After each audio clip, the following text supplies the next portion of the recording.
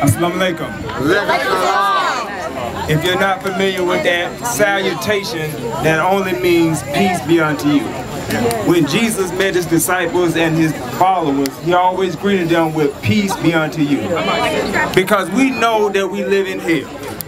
And when you are in hell, the greatest thing that you can say to one another is peace be unto you. So I open up with Assalamu alaikum. Peace be unto you. But we know that there can be no peace with no justice. In just a few words that I want to say, because it's already really been said.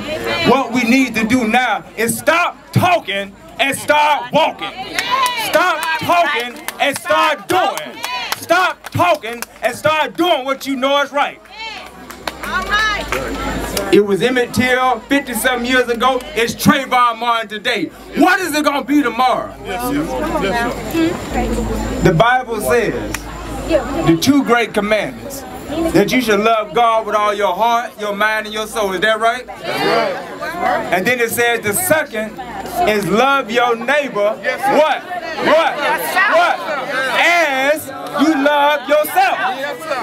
So that would imply to me that if you don't love yourself, you cannot love your neighbor. If you don't love yourself as black people, you cannot unite with other people. If you cannot respect your own community, you cannot expect respect from other communities. So there's an African proverb that says, if you kick your own dog, don't be mad when somebody else kick your own dog, because you have not put respect on that dog, you have not honored that dog, you have not valued that dog. So we as black men, we have to say enough is enough to the crime, the disrespect about black women, the molestation and disrespect about children.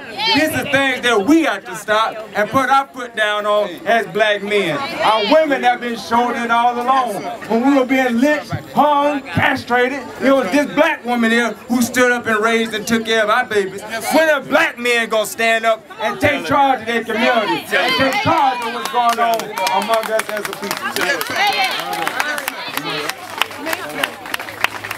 This beautiful black man right here, he has been reduced to a slogan. Yes, sir. I have a dream. Yes, sir.